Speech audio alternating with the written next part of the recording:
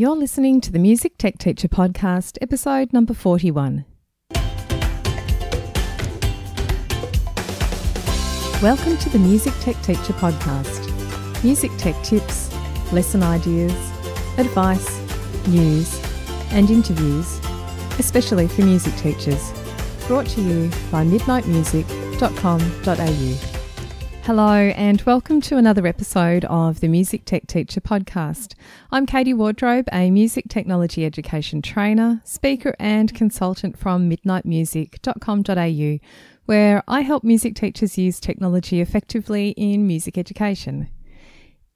In this episode, I talk with Christopher Sutton, who discovered a fascination for ear training quite some time into his own personal journey as a musician. Realising that there are many other people who also need help developing their inner musician, he created an online community and learning environment called Musicality, and he also has his own podcast called the Musicality podcast.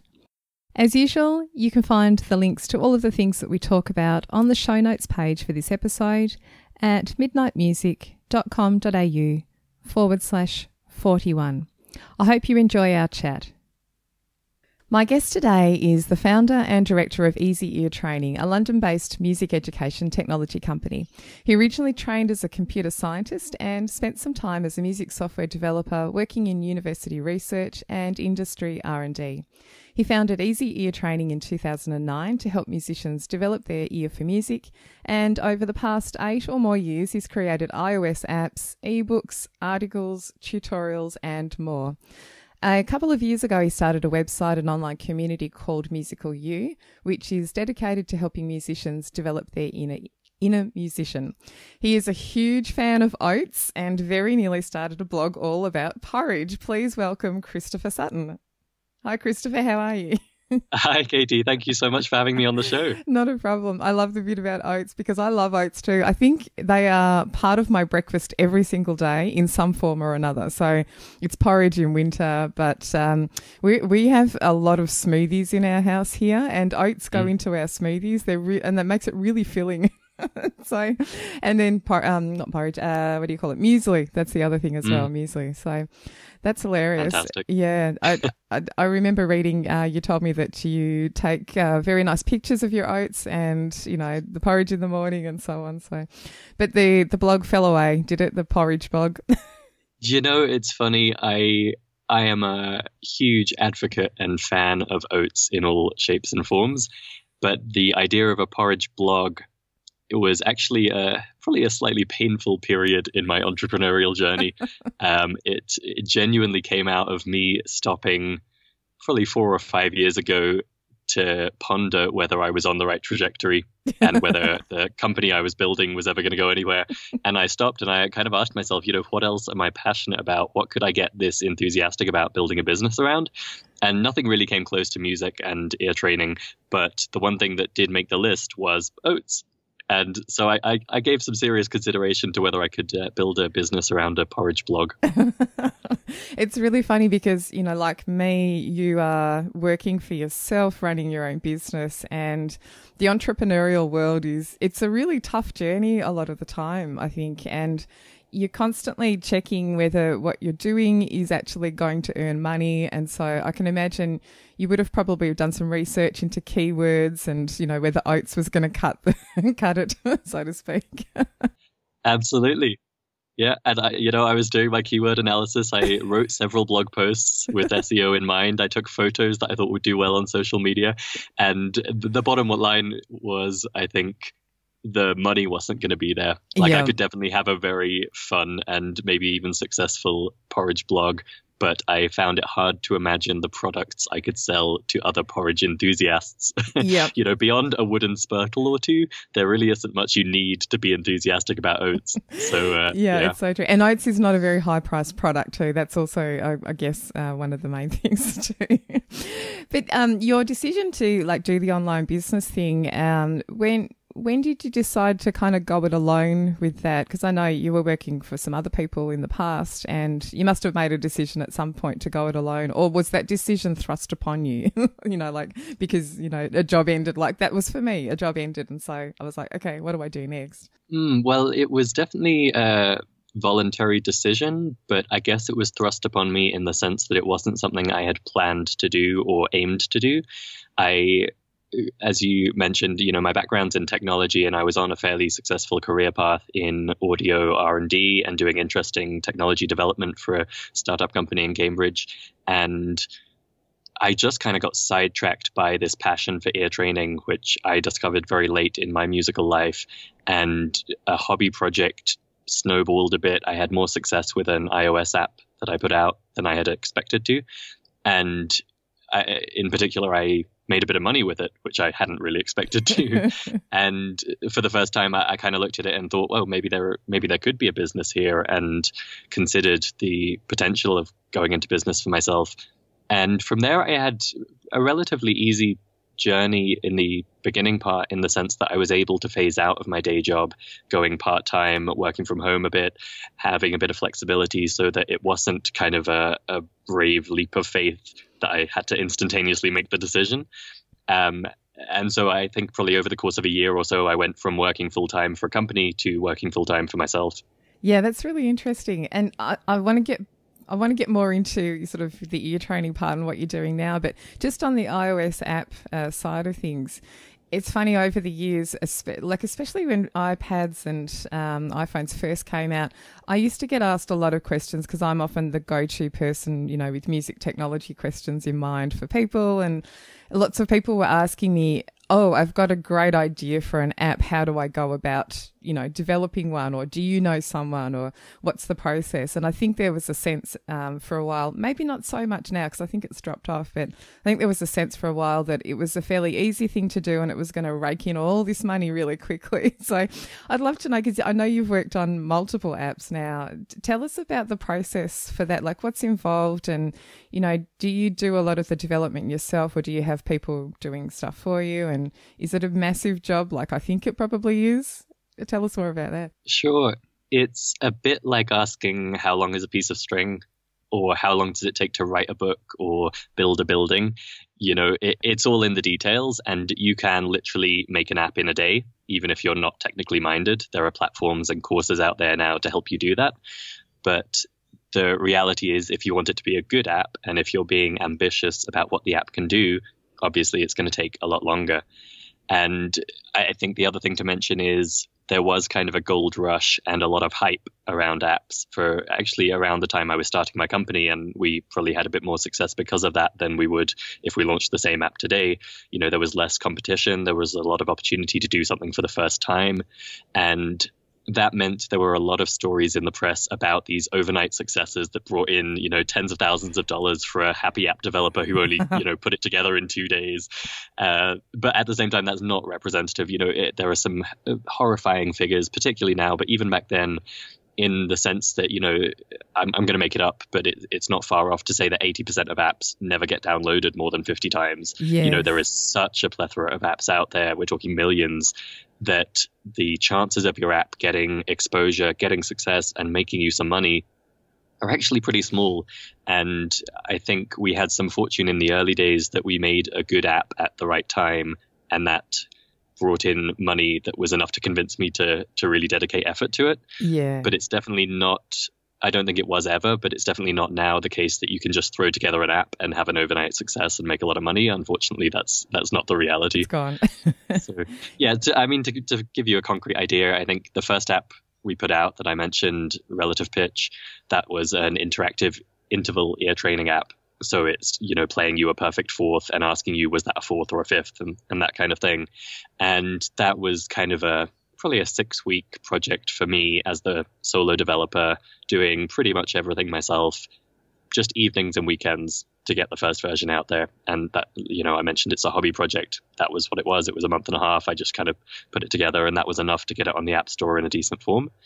By comparison, a few years later, Sing True, which is our interactive tutor for helping people learn to sing in tune, that's a much more sophisticated app. It's doing audio processing, it's kind of gamified, it has some kind of intelligent coaching to help you through it. And that was probably 2/3 of my time for 4 months maybe. And I forget what year it was, maybe 2013, 2014 maybe. And so you're talking 3 months of one person working full time to put together an app like that.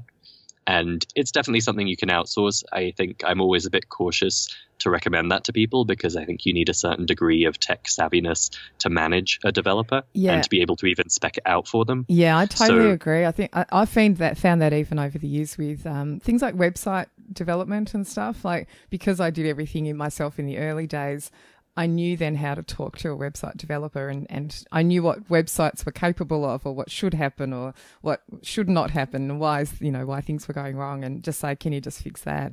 But yeah, you're right, knowing about it. And I think that's the thing that worries me with, someone coming and saying, I've got a great idea for an app. It's kind of like you need to have maybe a technical person alongside you, even if they're not going to do the work, to just sort of translate and talk the talk and stuff. Yeah, and I think that's part of the curse of those early news stories around apps, was it gave everyone the sense that you just need a good idea. And I guess that's true in business in general. People think, if only I'd had the idea for Facebook, I could be a billionaire. And the reality is it's partly the idea, it's partly the implementation or the execution, actually getting it done. And it's partly the marketing and are you going to get out there and get it the exposure it needs? Because I learned the hard way that just building a good thing is not enough. In my heart, I'm a product creator and I wish it was enough to just make it an amazing product. But that sadly is not the case. Yeah, it's so true. And I think the thing that I warn people if they're going to go down this road is that it actually doesn't stop. It only barely starts when you get the app into the App Store, because you've then got to do all the marketing stuff, but also all the updates. Every time, either you're adding features or changing features or improving things, but every time Apple updates things, you have to update things too. And we've seen recently, there's a sadness around a lot of apps, recently have died off because of iOS 11 updating. And then now, there's a handful of apps which I really loved. And I have to, say to people, you can't use it anymore. Unfortunately, it's died off because the app developers, for whatever reason, have chosen not to update and won't be keeping it going. So, yeah, so it's that ongoing thing. There's just so much work all the time, really. There is, and I don't want to be too negative. The iOS apps we have been a very important part of our business over the years, and I still, in my heart of hearts, they're a favorite part of what we do, because you can do such complex interactivity and you can make something really snazzy and it works fantastically on iPhone and iOS. But I sympathize with the developers who haven't updated for iOS 11, because there can be diminishing returns in the financial sense. And for someone to dedicate themselves to continuing to putting out updates, you have to ask yourself whether it's going to be worthwhile. And certainly for my company, we've had to sadly acknowledge that the iOS apps, while we're proud of the products, they don't bring in enough money to be the focus of our business going forwards. We want to reach a lot of musicians across a lot of platforms, and we want to be able to fund the company to develop those products. And even, Sing True, for example, not to blow our own horn, but I think we rank, number one for major singing terms in the App Store. If you search for Learn to Sing or Singing or Singing Tutor, Sing True is going to be up there. And I'm super proud of that. And it gets great reviews and I'm really happy.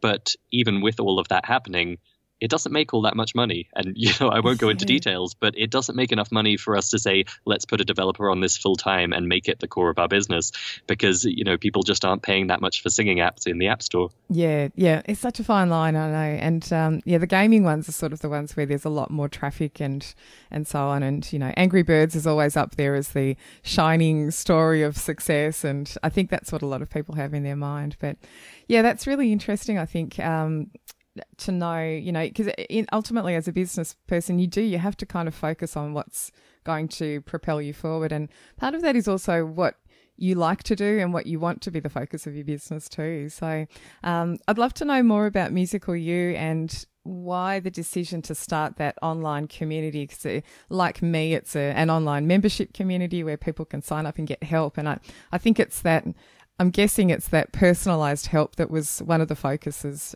for starting that community. So tell us some more about that. Sure. So to set the scene, I guess 2015, at that point, we had the range of iOS apps, and we had also a range of ebooks and downloadable training albums, all in this area of ear training and helping musicians to learn the inner skills that a lot of them assume they need a gift or talent to learn, such as playing by ear or improvising or even singing in tune. And so we had this product range, and each product would work pretty well in the sense that the customers were very happy and they made some progress. But what we had learned through customer support and our email subscribers and our website visitors was that actually where people tend to struggle with ear training, particularly if they're in that kind of hobbyist self-taught situation where maybe they're having instrument lessons with a teacher, but the teacher isn't really taking on that ear training side of things, was that they really had trouble maintaining their motivation and their momentum. And if they got stuck on something, they didn't really have anywhere to turn. So they'd have great success with one of our products, but then, 6 weeks later, they wouldn't be doing anything for their ears. And so Musicality really came out of two driving factors. One was we had a bunch of products and it wasn't always easy for people to figure out what was the best one for them. And the other thing was we knew we wanted to provide more ongoing support and guidance because they needed help figuring out, what am I actually trying to achieve? What are the steps that are going to get me there? What are the resources I can draw on along the way? And they needed help after that to follow through on that plan.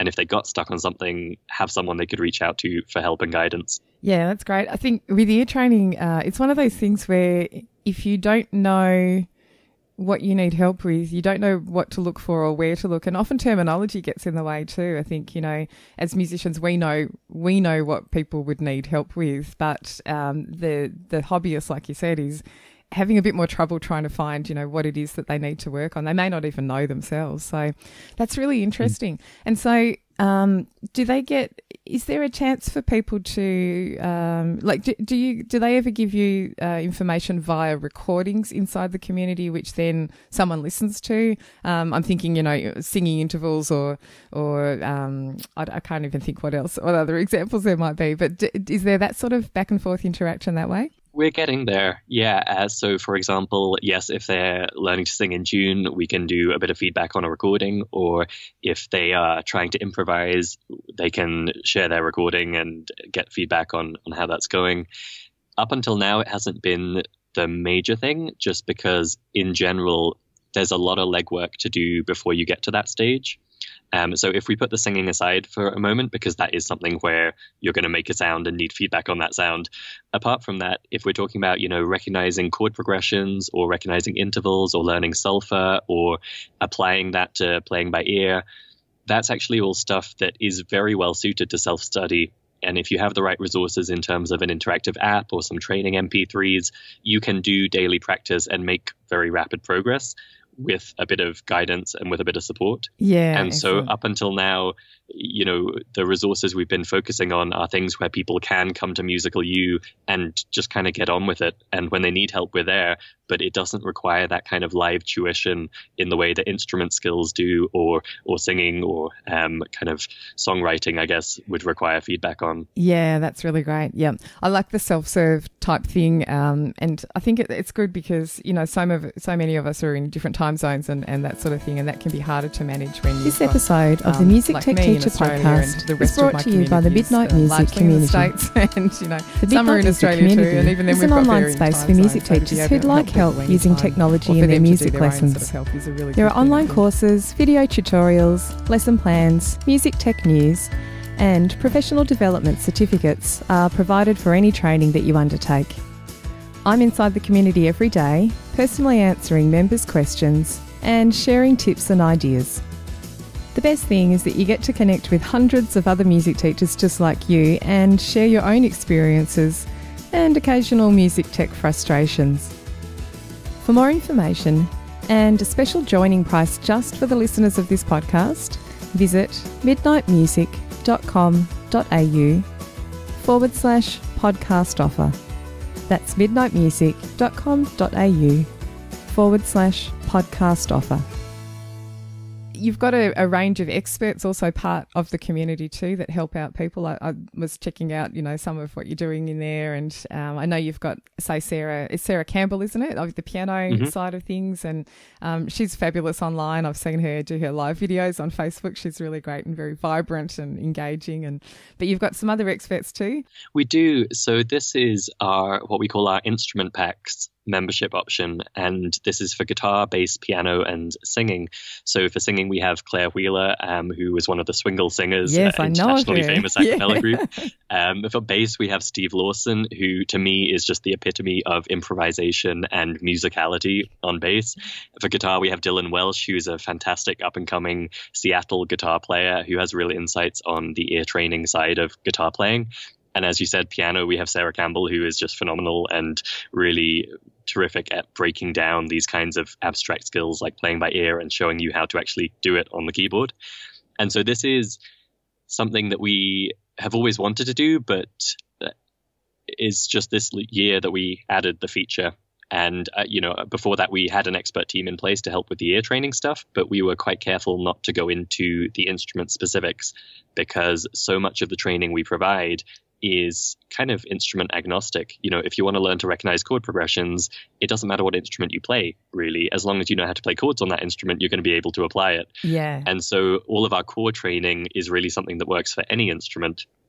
At the same time, what we were hearing increasingly from members was, okay, great, I'm learning how to do this. I know I can recognize it. Now I'm sitting down with my guitar or my piano. What do I actually do? And so in, I think, April of this year, we launched our instrument packs with those 4 resident pros, and they've been putting out monthly tutorials for us on particular topics like 1-4-5 chord progressions or the major pentatonic, and helping our members to apply that directly on their instrument. Yeah, that's excellent. I think it's really funny, isn't it? Because I think it's such an untapped part of learning an instrument. I mean, I'm a very stereotypical case of classical musician, learnt to read music, really well, and quite happy sitting in front of a lead sheet or a chord chart or a, fully written notation and sight reading and that sort of thing. But often that improvisation side of things, that's the lack of the classical musician. That's often the fear area, because we were just never brought up doing that sort of thing along.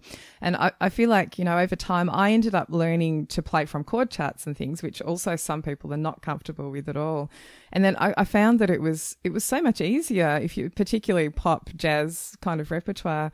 The shorthand of a chord chart is much easier to read in one page than having 7 or 10 pages of, a full song written out. And so I kind of developed that myself over time, and there's not sort of a formal approach to learning about that thing. And I think for a lot of people, they need more of that. And the ear training side too, just generally developing inner hearing and that side of thing. And growing up, I found that I love transcribing music. I love listening to recordings and writing them down. And I found I could do that, quite early on. And people would sort of go, why, what on earth would you want to do that? And how do you do that anyway?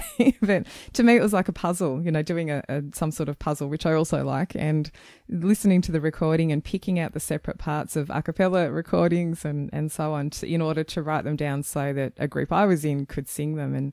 And I just found that really a lot of fun, and it definitely developed over time. I could see it getting more easy. And even if I don't do it for a while and then try and go back to it, I find I need to sort of catch up my skills again. It's a bit like when you exercise and, you may have done some strength training a while ago, then you leave it for a bit and then it drops off, and then you've got to kind of catch up again. And all of that side of things is just, it's not a big focus of so many music lessons, I think, growing up, and for anyone. Mate, I don't know if things have changed now. Do you think it's changed now just generally, or? I think things are moving in the right direction. I think I mentioned before, ear training was a late discovery for me. And like yourself, I had the kind of classical music background. I learned several instruments to a decent standard, and I considered myself a capable musician in terms of passing exams. But if you put a chord chart in front of me, or if you asked me to improvise, I was totally out of my depth and felt very intimidated and inadequate. And it wasn't until my early 20s that I discovered there was this thing called ear training, and it could give me that instinctive understanding of what I heard that I had always assumed was just something other musicians had and I didn't have. And so that's what got me so passionate about that area, was it unlocked this whole world of music that I had felt incapable of. in terms of expressing myself, creating, feeling confident. And I wanted to find better ways to share that with more people. Yeah. I get passionate like that about it too, because I think lots of people say to me, oh, it's your natural inbuilt skill because you grew up as a musician. Both my parents were music teachers and we had music all the time. But I don't agree. I think it was a practice skill, and I was lucky enough to practice it from a very early age because it was around me all the time. But I definitely think you can start practicing it, and it's that consistency thing. It's doing it, every week or every day, or, as much as you can. And it doesn't even need to be a long time each session either. Just a little bit all the time will get you so much progress in the area. Absolutely. When I talked about helping our students or our members and supporting them and guiding them, often part of that is helping them figure out how can they fit this into a busy life. Because the vast majority of our members, they're adults, it's a hobby for them, they have very limited time for their music in general, let alone this subset, which is ear training or developing the inner skills. And so we've come up with a range of suggestions and strategies they can use that help them fit in those mini sessions, because like you say, it's a lot better with this kind of thing to do a little bit each day than to do it once a month and hope that will serve the purpose. Yeah. So tell us about that. I know you've got some practical approaches to doing that. So in terms of that aspect, fitting it in each day, what are some sorts of things, that anybody could do to get a bit of ear training into their life? So I think probably the first thing to say is just to come back to what you were saying about often the terminology being a sticking point. And unfortunately, ear training, particularly in the classical world, is often taught as an adjunct to music theory. And people think of it as just very abstract and boring. And there's a lot of terminology and syntax and, almost mathematics to understand before you can get into the ear training. And so the first thing to understand is just that's not necessary. Ear training can be very natural and relaxed and fun like music is. And so the first thing we try and do is just make sure our members understand what are they actually trying to achieve. So that might be, I want to get good enough at playing by ear so that I can go to my local blues jam and sit in confidently. It might be, I know I need to tighten up my rhythm because I joined a band and they tell me my timing's off. And so we try and get them in touch with what's actually bringing them to ear training. It's not, I'll do this for the sake of it. It's not, I should study music theory. It should be something that they're actually passionate about accomplishing. And that needs to come before any of the practicalities of what app will you use or when will you do your practice, because otherwise, inevitably, after a few weeks, however, optimistic they were at the beginning, unless it's tied to something they genuinely care about in music, it's just going to fizzle out. So we do a lot around that kind of self-analysis is putting it too strongly, but just, taking 5 or 10 minutes to think through what are you working towards and then putting a plan in place to get them there. And at that point, you're starting to talk about the day-to-day and how can you fit in more music practice. And one thing we really try and facilitate is fitting it in not just at the end of the day when you carve out your 30 minutes of music practice time. That's great. And by all means, do use that time partly for ear training. But the beautiful thing about the world we live in these days is that we all have these smartphones or tablets or laptop computers with us most of the time. And ear training is definitely something you can do on the go whenever you have 5 minutes to spare. So compared with, say, perfecting your piano technique on your repertoire, where you probably need to be sat at a keyboard to do it, ear training is something with a pair of headphones, or maybe not even that, you can improve whenever you have the time. So to get concrete, we talked about the interactive iOS apps that my company makes. There's a whole bunch of great ear training apps. And the only caveat I'd throw in is don't pick an app and then feel obliged to follow everything that app gives you. You want to start from what you actually care about and then find apps that are going to serve that purpose. So that said, there's a couple that my company don't make that I definitely recommend, like Theoria or Theta Music Trainer, that are fantastic. They're interactive. You're making progress because you're passing quizzes or completing games. But actually, even before you get into interactive apps, MP3s can be a great option. So for example, we have free MP3s on our website to download that can help you with interval recognition, learning to recognize major versus minor versus augmented versus diminished triads. They can help you recognize 1-4-5 chord progressions. All of these core skills, you can literally just listen while you're doing the washing up and you can make progress. So those are great options. The kind of bigger picture of it, though, I guess, is I love to encourage people to start from what they're trying to learn and then find the resources to help them get there, rather than looking at what's available and figuring out from there what they can learn, if that makes sense. So, for example, one of my favorite apps is Virtuoso Piano for iOS. It's just a piano keyboard on your iPhone. But with the kind of exercises we recommend for interval recognition or solfa, you're kind of humming things or you're singing things, and to have a keyboard on hand that you can just kind of check something with, or if you hear something on the radio and you're like, oh, that sounded like a 5-4-1 progression there at the start of the song, to be able to whip out your iPhone and just check, okay, well, if I was in C major, was that G, F, C, and know whether you were right or wrong. That simple thing of having a keyboard on hand means anything you hear in the real world can be an opportunity for ear training, as long as you have those fundamentals of what am I trying to accomplish, and do I understand the basic concepts I'm working with? Yeah, that's really great. Yeah, it's really good. The listening, listening to your normal regular music and putting that filter on of ear training at the same time. I think that's something that I've done for a long time. You know, I often listen to, say, pop songs on the radio, and I kind of just recite the chord changes in my head, you know, what was the sequence, or, oh, can't quite work that one out, you know. It's always exciting, I think, when you hear a pop song which has an unusual chord in it, because it pretty much is 1-4-5 and the odd 6, you know.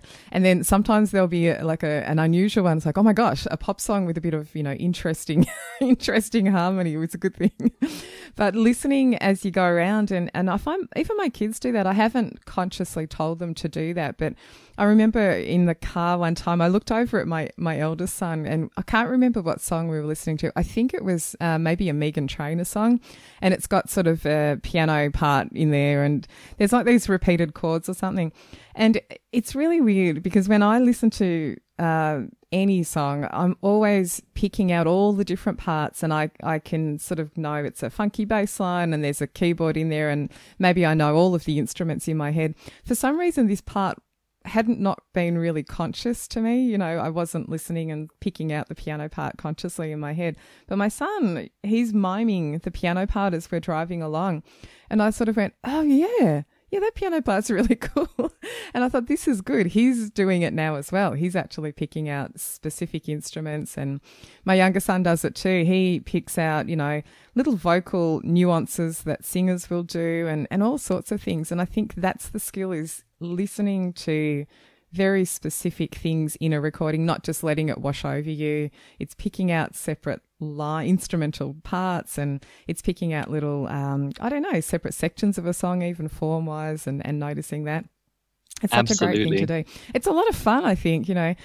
Sometimes if I'm ever doing an arrangement for a song, I do so much listening to the song first before I even go near Sibelius, where I would do the arrangement, or even manuscript paper. I do so much listening about, you know, what's the form of the song doing, and, there's this nice little inner part, I might use that somehow in my arrangement, or I think I'll change this bit, and so much listening goes on first, and I think that's a great approach to take. Absolutely. You know, at Musically, we talk about that as active listening, and some people describe it as listening, not just hearing. Yeah. Because a lot of us in our day-to-day, you know, we might be complaining about the fact that we don't have enough time to fit in ear training too. But the reality is, you probably hear 17 different songs just in the course of your day-to-day life.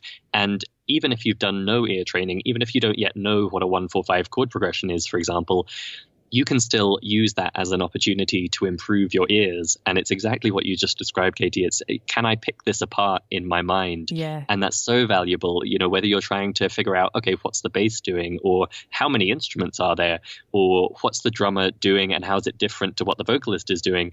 Even those simple questions, it awakes your ear, or it awakens your ear in a way that is critical for becoming a good musician. And that can come out through your playing, it can come out through your ear training, it can come out through your composing and your improvisation. But like you said, you know, step one is just, am I actually paying attention? Am I listening? And am I able to understand in my mind what is happening when I hear this music? It's really funny. I have a very funny story, actually, which is a bit weird. I think it makes me sound a bit weird, but someone once said to me their version of torture would be to be stuck in a room where the same song is playing over and over and over, and they have no control, and they're kind of just like stuck there for ages and ages, I don't know, days, whatever. And I thought, You know what? I don't think it would really bother me as much as that, because I think every time I listen to the song, I would be picking out different parts, and I'd learn the bass line the first time and then maybe the keyboard part the second time. By the time I left the room, I'd be able to write it out or play it or whatever. And yeah, it's that sort of thing of picking out all the different parts. I love to do that. I think it's a great way to approach listening to music. And I think part of it is also, I find you need to remember to do that. So you need to have prompts around you in some way to remind yourself, oh yeah, don't forget to listen actively to this song. You know, in my life, you know, when I'm trying to do anything, for instance, to be more productive, often I have maybe 10 minutes where I'm sitting waiting in a queue. And I often try and use that time to write a blog post or outline some sort of course, you know, thing that I'm putting together for members of my community. And you can always use those little pockets of time, but you actually have to have in your head, what are the list of 2 or 3 things that I might do during that time, so that when it comes up, you go, oh yeah, I'm going to do this right now. Otherwise, the 10 minutes just goes and it's all over. So it's probably also about, for ear training, that same sort of thing, having some sort of prompt around you or a mental list in your head. Okay, when I've got this time, I can do this specific activity or this listening exercise. Yeah, I think it comes back a little bit to that question of why are you doing it? Because, you know, with our members, for example, if they know their goal is to play chords by ear and they've done a little bit of training for that, then very obviously any song they listen to is an opportunity to try and play around with that. And, you know, even if they can't yet identify the chords, they can say, okay, it's the same chords repeating. So I know it goes chord A, chord B, chord A, chord B, and that kind of thing, whether or not they know what those chords are. Yeah. And I think having that clarity about what you're trying to achieve makes it a lot easier to spot those opportunities. And the more you do it, the more your ear wakes up and it finds what you're looking for. And, you know, that's just a beautiful complement to the kind of dedicated ear training exercises that are building your core skills. It's taking it out into the real world and using all the music you hear or the music you play as an opportunity to develop your ear further. Yeah, and a great thing to do when you're watching live musicians as well. And, you know, you've got the visual aspect too, then you can sort of see things as well as hear things. But yeah, so much fun. I love the ear training aspect. I thought it was funny when I first started university. I went along and in first year, you know, I kind of got there thinking, wow, everyone's going to be really awesome with ear training. And it just wasn't the case. I started my course and very quickly found that most of the musicians doing the course were very intimidated by ear training, and their skills they just weren't there because, you know, their teachers over the years, it wasn't a big focus of it. And I think, like you said, it was always that last minute. I don't know, our Australian exam system here, you know, often you're doing the exam and you prepare all the repertoire, and then at the last minute the teacher says, oh, we better do some work on the ear training exercises that you're going to be tested on in the last 5 minutes of the exam. And it's like you can't cram for that stuff, you know, there's no option to cram.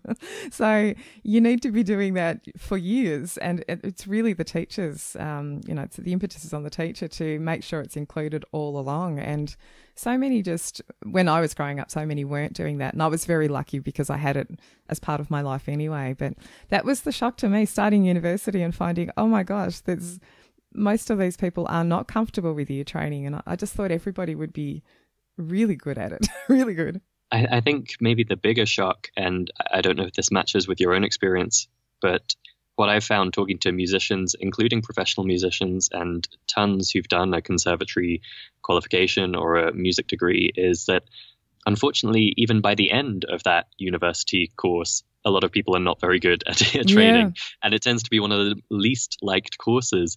And that was really tough for us when I was starting the company, was to discover that most musicians hadn't heard of ear training, and so we had to explain what it was. And the musicians who had heard of ear training generally hated it because they'd had such a dry, music theory-oriented crash course experience that didn't give them the opportunity to A, see why it was useful, or B, develop their skills over time in the way you need to.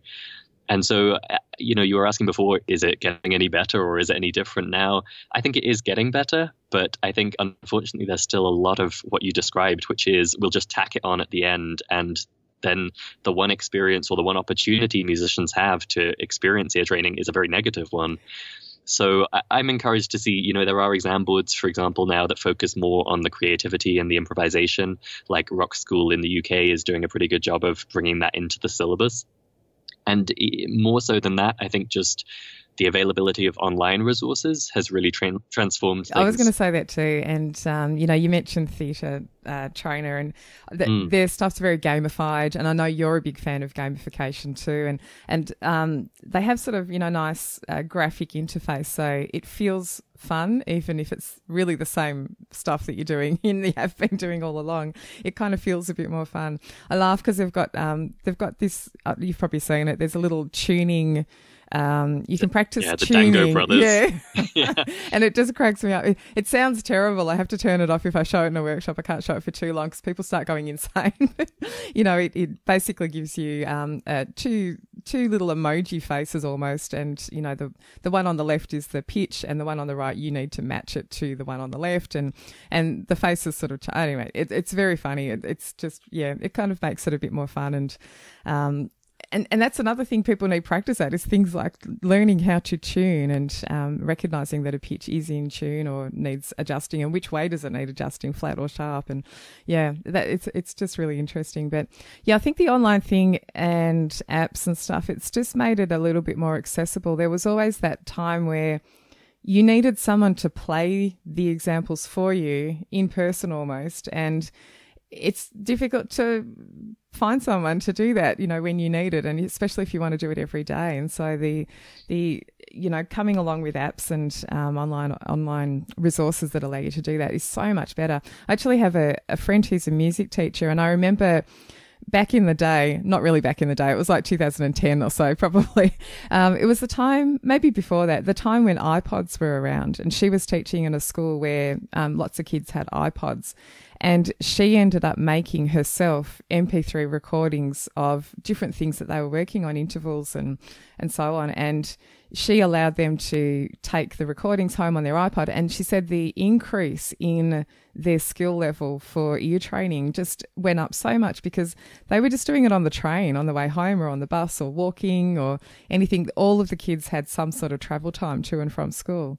And she said there's far more better results that year than ever before. And that was before the days even of all these great apps that were around. So she did really well, I thought. Yeah, well, I think there's probably three things to it. One is the technology, and that we can at this point make it fun and gamified and interactive and provide a very enjoyable experience compared with just dull repetitive drills. The second is availability or accessibility, the fact that you can have it in your pocket and do it whenever you like rather than requiring a live in-person lesson.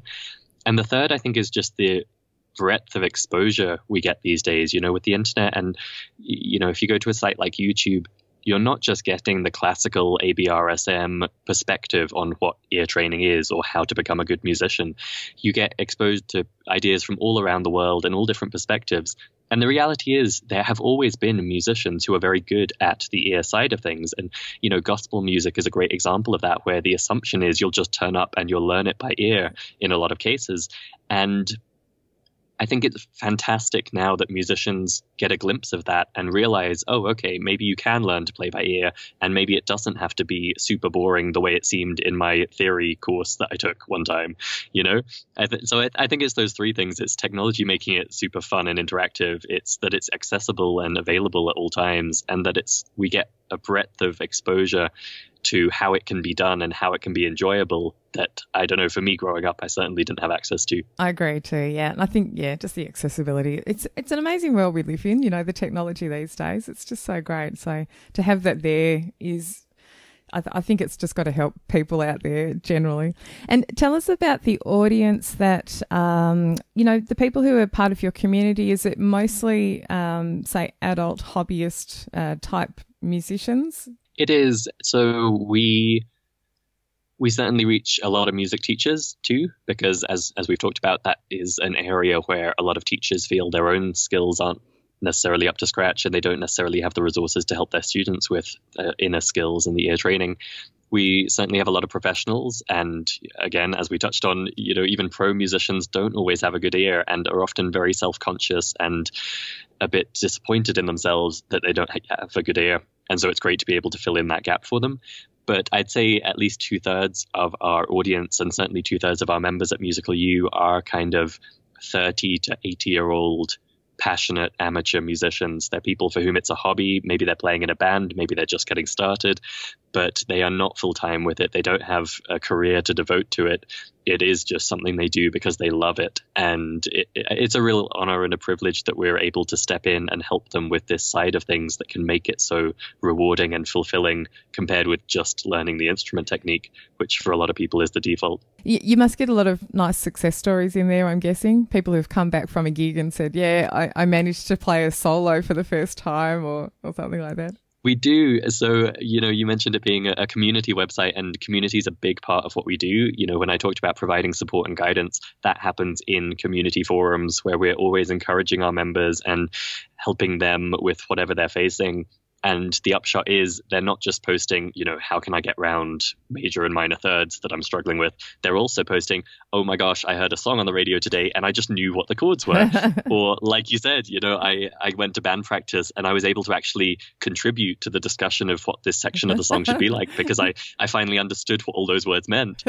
And so it's fantastic. It's so much fun for our team to see those little wins. And we periodically, when a member is particularly triumphing, we love to invite them to do a member spotlight. And so we have a handful of those on our website now where someone just tells their story. This is where I was, this is what I needed to learn, and through the training at Musical U and the help I got there, this is what I've been able to accomplish. And you're a teacher yourself, you know how rewarding it is to see the results of your effort in that way and how you can contribute to someone else's musical life. So yeah, it's a fantastic thing to see. Yeah, I have that all the time too. And I love just hearing little anecdotal things. I try and encourage people, share things that are working, things that you've tried, just small things. And it's just really nice when you get that little feedback. And I love, in my own community, I get people saying, oh my gosh, I ran a technology-based lesson on the iPad and it was brilliant and the kids loved it and they were super engaged and I never thought that the blues would be so much fun. So that sort of thing. And it's just really nice when you get those little comments. And I know, like, for me, it keeps me going because a lot of the time when you're running these online businesses, you feel like you're kind of working in the dark a little bit and you don't have that day-to-day contact with people. I really like to still get out and run workshops in person because otherwise you can spend the whole time just sitting in front of a computer, and even though you're talking to people in inverted commas in chat, and messaging and stuff like that, it's not quite the same as seeing the reaction face to face. And yeah, I think it's really good to get that feedback from time to time. It's enormously valuable. And up until we launched Musical U, we'd get those kind of milestone triumph stories. Someone would, send our support email a message saying they'd had this great success with our ebook or our album, and we'd get reviews in the App Store that would give me some insight to how it was helping people.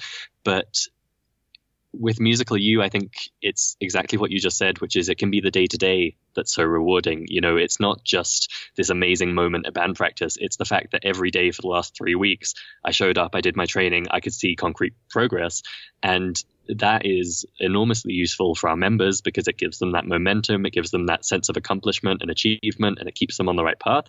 And it's so rewarding for our team too, because even if it's not yet culminating in one of those big triumphant moments, we can see, this stuff is working, it's helping people, and they're coming back day by day and they're seeing the progress. And yeah, that definitely helps us stay just passionate and enthusiastic about continuing to improve the product. Yeah, it's so great, so great. Well, I think what you're doing is really good, and it's just nice to see, I think, the focus on the ear training side of things. And it's something that I've been passionate about all along as well. And I can see the fear and intimidation in people who even come to, when I'm running workshops, I often get people involved and it's kind of like we are the class, when I'm showing something, they become the students in the class. And I've learnt over time to actually not ever put people on the spot with something where, I might say clap the rhythm that you see on the board or whatever it is. I actually rarely put people on the spot in my sessions to do that because I know that so many, I can't pick out who's going to be good or bad at the task. And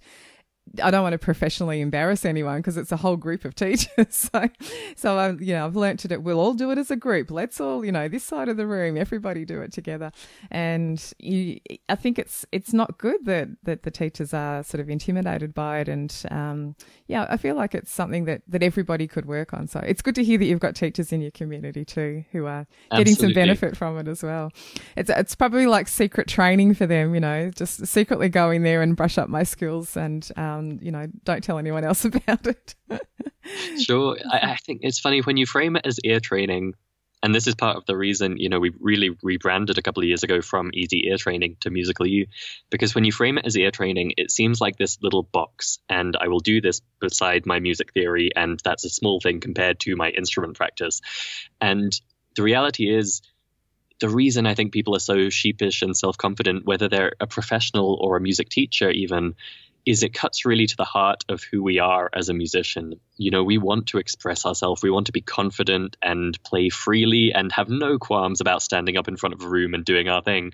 But any sense of a lack of our inner skills and our, musicality, it really cuts to the heart of who we are. And it means if you haven't done this work, if you haven't spent the time training and put those skills in place, you're always going to have that kind of nervousness around this area. And so it can just be so empowering and rewarding, whether you're a passionate amateur or a teacher or a professional, to learn some of these skills that are absolutely learnable and can be quite enjoyable these days to learn. It can be so transformative for a musician. So yeah, it's wonderful to see. So for anyone who wants to take a look at Musical You, just tell everybody the website, because I know there's a U. The U is a U, not a Y-O-U. Yes. So it is musical-u.com, where that's the letter U. And actually, since you're all podcast listeners, I would love for you to check out our podcast, which covers all of this kind of stuff. Yes, we didn't even mention that. Oh, yes. Well, it's a new project for us. It's called the Musicality podcast, and you can find that at musicalitypodcast.com. Yeah, and really do go and check that podcast out. It's great. I know you talk to people, and I think you've got sort of alternating episodes, haven't you, where there's someone who shares something like an expert, and then there's like a teaching kind of episode in between times. And, I've been listening to some of those, and it's really great. Always good to see more music education-based podcasts come on the scene. I think it's a growing area now, which is a nice thing. And, this is another great way to fit a bit more training into your busy day. If you're listening to a podcast on the way to work, it can actually be enhancing your musical abilities. Yes. So, yeah, like you say, we're doing interviews with fantastic folks. And what I love most, I think, is that we don't just ask them to come on and teach. We also dig a bit into their own musical background. And I think it can be really enlightening and reassuring for people to hear that even these amazing musicians and music educators didn't necessarily find it all came easy. And a lot of them have had to put in time to learn these skills of creativity and expression in music. So, I'm excited about what we're doing there, just to kind of pull the curtain back and show that this stuff is learnable and the people who are best at it have learned it. Yes. Fantastic point. Thanks so much for chatting to us today. And I'm really looking forward to seeing what comes next with Musical You and staying in touch. It's great to talk to someone else who's got the similar sort of online business thing too. So thank you so much, Christopher. It's been such a pleasure, Katie. And, I've been following Midnight Music for so long now. It's such a pleasure to get the chance to talk live. Yeah, it's really I'm good. Delighted to be on your show. I love it too. I get to pick all the people I get to talk, I want to talk to. So it's a really nice thing for me too. All right. Thanks, and have a good rest of your day. Thank you. You too. If you enjoyed this episode of the Music Tech Teacher podcast, I'd love to invite you to come and take a look at my Midnight Music community. It's an online professional development space for music teachers just like you who want to learn practical tips for using technology in music education. For more information about the community and a special offer for podcast listeners, go to midnightmusic.com.au/podcast offer. The Music Tech Teacher podcast is hosted by me, Katie Wardrobe. You can find more information and links from today's episode at midnightmusic.com.au/41. Thanks for listening, and I'll see you next time.